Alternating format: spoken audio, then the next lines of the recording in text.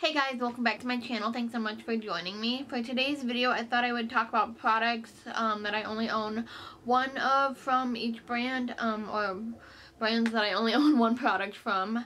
And a couple of these brands are not cruelty free, so unfortunately I won't be repurchasing from these brands in the future unless they decide to go cruelty free, but I thought I would include them in this video because the products that I do have from them are good and I do like them and I would recommend. I'm going to start off with the two products that are not cruelty free because I won't be repurchasing them, but I did want to mention them because I do think they are good products and I thought, you know, maybe some other people would like to hear about them or learn more about them.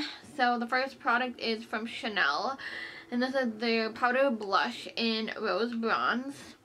This is absolutely a gorgeous blush. It's very basic, but I love this blush. I feel like it's the perfect fall and winter blush, and I feel like it's one of those blushes that doesn't look like a lot in the pan, but on the cheeks is absolutely beautiful.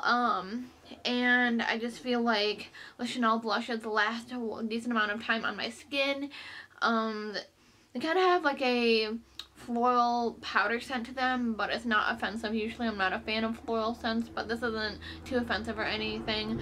And I just think the overall, you know, formula of these blushes is very pretty, and I just feel like it's kind of like a go-to, you know, anybody could pull this off type blush. So I really like that, and I just think, you know, they're a good blush and I would like to try more from them. However, they're not cruelty free, so I won't be. The next brand that I only own one product from is Laura Mercier, and I have the translucent setting powder. This is my favorite setting powder and I think it's great for baking. I don't really typically set my entire face with this just because I use just a pressed powder to set my face, but this is great for baking and carving out a contour. It's, you know, nice size and everything, and I find that the packaging of this is really nice because I feel like it's not super messy because of how big the packaging is. I think that kind of helps make it easier to use, where if you have a smaller container it will tend to get a little bit messy, but this one I really like, and I think this is a great product if you are somebody who wants to, you know, bake and carve out your contour. This is a great powder, and I would highly recommend checking that out if you have not done so already. And then the last two products are cruelty free. So the first product is from Milani, and this is their lipstick in Cabernet Blend. And it's kind of similar to what I'm wearing on my lips right now. These kind of have a cucumber, you know, scent to them, and I do like their lipsticks. They're a great drugstore formula, and I would like to try more from Milani because this lipstick is incredible, and, you know, I think, you know, for being in the drugstore and everything, this is a great lipstick in general, and it's pretty affordable as well.